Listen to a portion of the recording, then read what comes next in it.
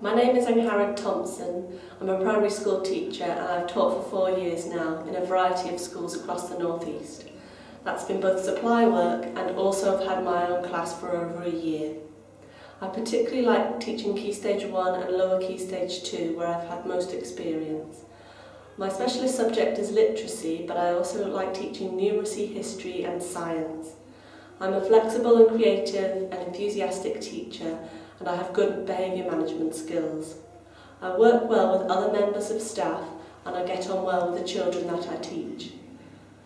I try to make lessons as creative as possible and practical so that the children can relate to things that happen in everyday life.